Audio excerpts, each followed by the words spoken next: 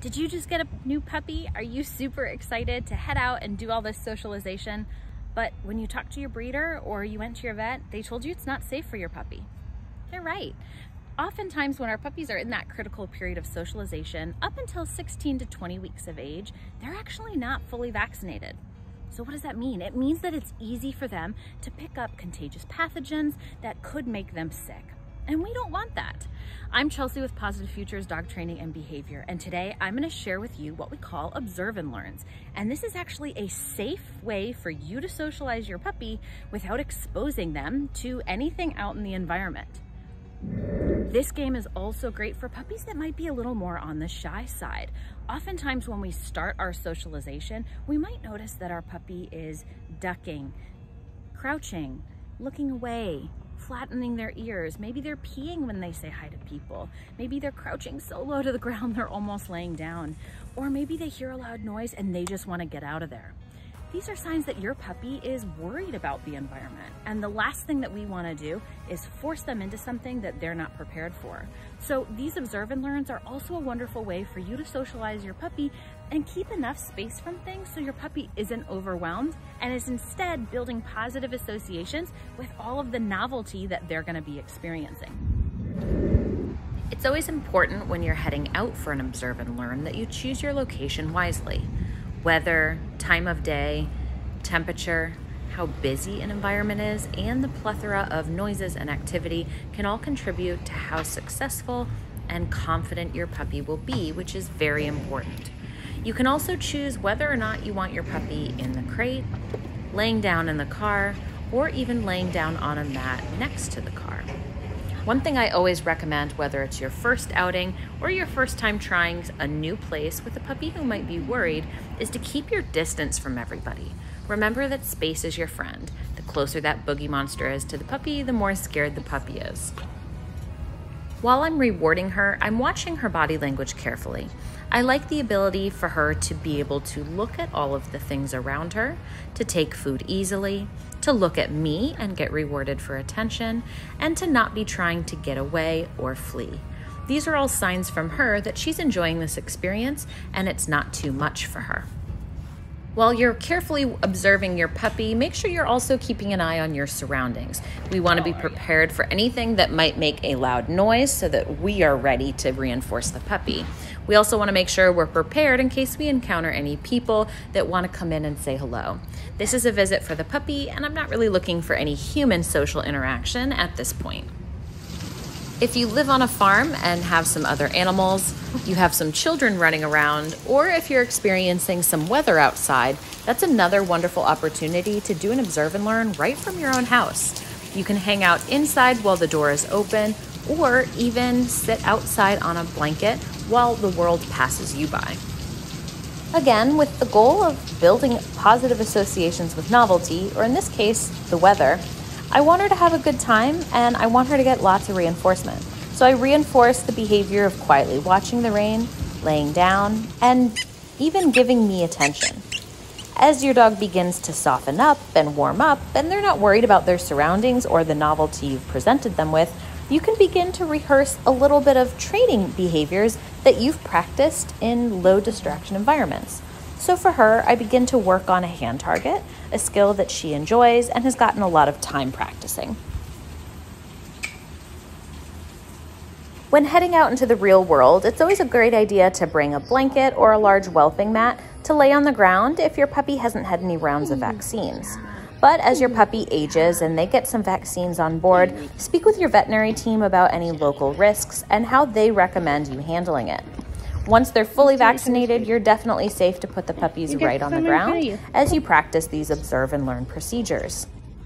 When planning your Observe and Learns, I recommend one a week until your puppy has entered their teenager times.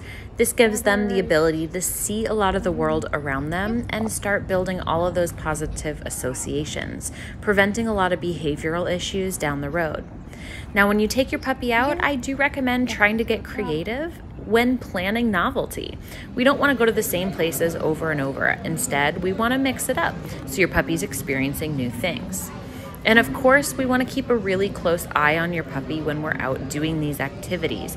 We want to look for body language that is soft and loose. We want a puppy that can play with toys and look at the environment and disengage and look at you. We want a puppy that is easily taking treats with a soft mouth, that can play and do a little bit of training. If you notice that your puppy is staring, barking, showing their teeth, lifting their hackles, trying to get away, not eating, or taking treats too harshly, these are all indicators that your puppy is really overwhelmed. It's important to not force them to remain in this position. Instead, get them out of there. Get them back to a place where they can be that normal, playful puppy that they are at home. And then try to figure out how you can do another observe and learn where your puppy is much more comfortable. Decreasing activity, quieter environment, maybe even more distance away from all the activity. When going out on observe and learns, it's important to remember that you're out in the real world. And while we can prepare ourselves for a lot of challenges that we might experience, we can't be prepared for everything, some of which are strange people and dogs that might want to come up and say hello. I find it easy for me to have something prepared ahead of time so that it's easy for me to say in the moment. I say something along the lines of, "I'm sorry my puppy's not vaccinated, we can't say hello." I like to save those greetings when there's smaller crowds and I know the people. This way I can give very clear advice and make sure that the puppy isn't overwhelmed with the environment. When I do observe and learns, I have 3 goals when I head out with my puppies. Calm and quiet, because that usually means they're comfortable. Now, it doesn't always. We want to make sure that we're looking at the whole puppy and all of those body language signals. Alert ears, calm wiggly body. I don't want to see calm and quiet in the sense that the puppy is choosing to disengage and try to get away. The second goal that I have is attention to me. If your puppy is choosing to give you attention, wonderful. You can start to teach your puppy that attention to you is a great thing, which is the foundation for all of our training down the road with our puppy. So if my puppy chooses to check in, I'm definitely going to pay that. My third goal when I'm doing these observe and learns is to build positive associations with novelty. Now, oftentimes as humans, we tend to tune out all of the extra, right?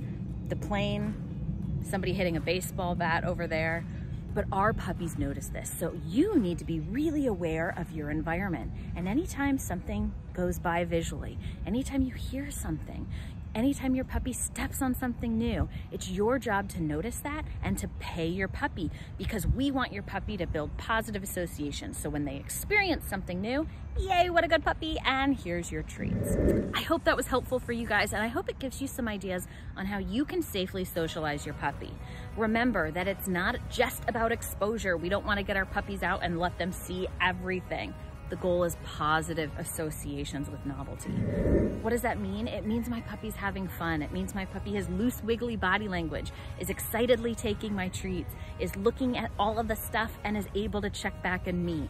Those are good signs that my puppy's having a good time. You can bring some toys, you can bring a Kong or a Topple, a bully stick or something to chew on. Remember, your goal is for your puppy to have fun. So bring all the tools you think you might need to help you and your puppy be successful. Remember as well that puppies got short attention spans, so they don't need to stay out in an environment for a long time in order for this to be productive. So if you've got a family member with you and they're stopping at a grocery store to pick something up, tie in a little observe and learn to that trip. You can be productive with your own schedules and make this convenient for you. If you enjoyed this video and you need a little more assistance with puppy training, we've got a whole playlist dedicated to puppies here. And if there's something particular that you want to hear about, please feel free to drop it in the comments. And we're happy, as we are raising a puppy of our own right now, to get you guys a little more puppy content. Happy training.